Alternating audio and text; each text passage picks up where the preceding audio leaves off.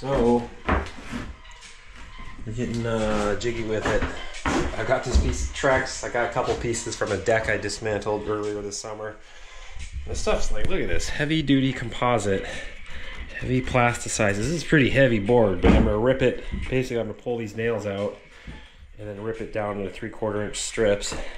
And then also, this hunk of wood, this is a piece of dunnage from either Chair 4 or Chair 6 construction, like when they ship up all this. All these spiders up here. Oh my god, look at all those things. When they ship all the stuff up for the chairlift, it all came on dunnage. I mean, this was literally 10 years ago. And they would throw it all in the dumpster, and this whole shed actually was built out of 2x4s and 4x4s that was like literal free wood that was going in the trash. Like, it was all the dunnage material for all the heavy stuff. This 4x4 was a piece of it. I remember it because it was this nice rough sawn material, but this guy's dense. Like, I don't know if you can see those. We got a pretty dense tree ring count, and this guy's hefty. So it might not look like it, but I'm gonna turn them into a sweet pair of skis.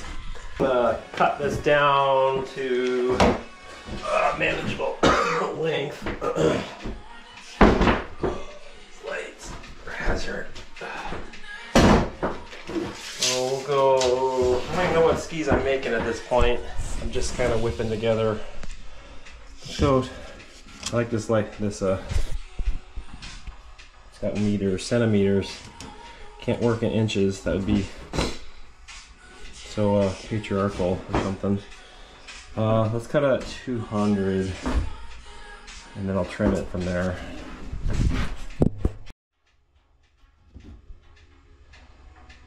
I like this grain. I don't know why I'm getting a kick out of this grain so much. Nice piece of wood, you know. She's getting the upgrade. Another life to live.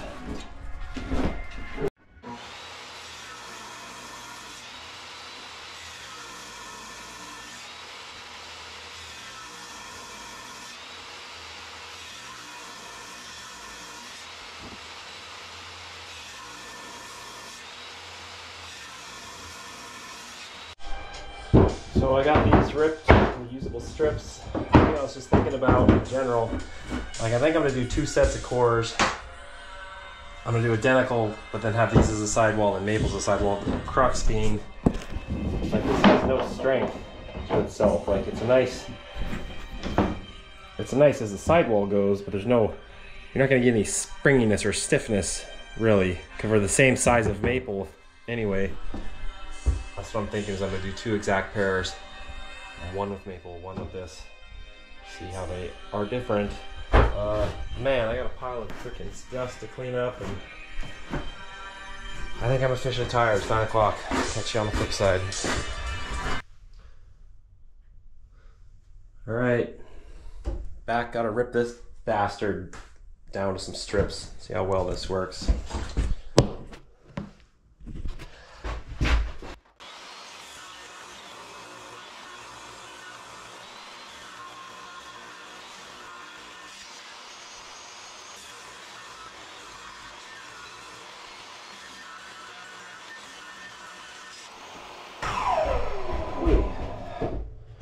Wasn't too bad. Gotta rip it the other way now. This board's nice. It's freaking straight.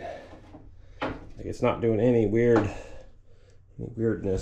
Right, I ripped that whole board down in all these strips, and then when I organize them into the skis, like I'll alternate the way the grains are running. So it kind of homogenizes. You don't want them all going one way, because then the ski might do weird shit when it gets real cold or real warm or whatever. You know, ideally you're trying to make it all homogeneous. Question is, what skis am I actually making here? Because that dictates how wide your cores go. I have 16 of these rips, sidewall, and then I'm gonna get some maple and do the maple power plate. It's called a Stomp Super Teched Out Mountain Power Performance Plate. Or Stomp P to the third, Stomp P cubed. Or Super Teched Out Mountain Power Performance, that's what it was. Yeah. So I gotta figure out which skis I'm doing. I'm thinking something smaller, like a mid-mountain, mid-size, something rippable. Let's see what we got here. Stuff. Which one is this? 90, 178. Oh, I think these were the copy of the Storm Riders, actually. So here are my really all-around. The skis are just fun in all conditions, basically. And I made one copy of them. So 2 years ago, here's how you do it. You just copy the ski you like, cut out your board. So I did do one copy of this last year. See if I can find the video, put a link in the description. But they fucking fell apart because normally I use like 3 or 4 layers of 6-ounce fiberglass, and this one I got a good deal on some 20-ounce glass, so it's really heavy glass, and it needed way more. I just didn't wet it out, basically. I'd never used that thick of glass and seemed to wet it out, and it wasn't making excuses. And then the edges popped out in the middle of Christmas shoot, as I recall. But the skis skied great until then. So I think this is what we're doing, which means that we want. Oh God. So now take this. So that's too wide. Take one like that, and we'll go here, there.